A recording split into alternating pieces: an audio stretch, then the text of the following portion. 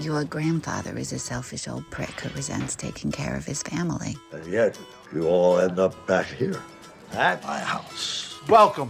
I'm your only uncle, so I'm also your favorite uncle, right? Sounds like some maybe. I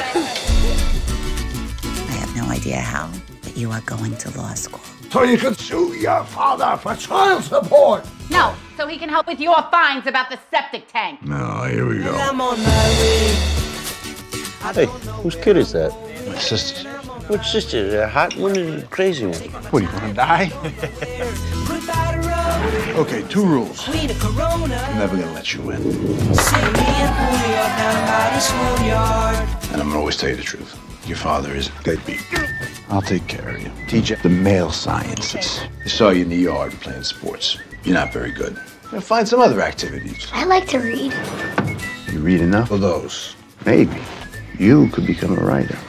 One more thing, very important. Never hit a woman, even if she stabs you with scissors. Got it. See me and Julio down by the schoolyard. Got an announcement. Today, my nephew is officially a man.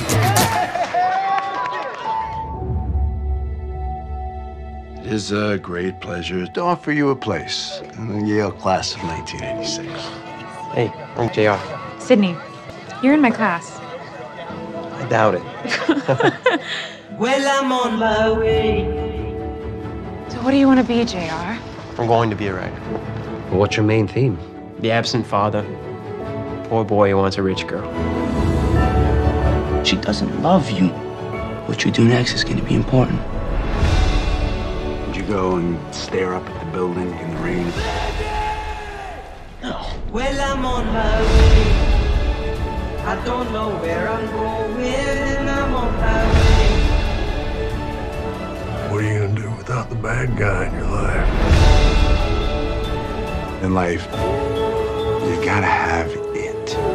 If you don't have it, you never get it.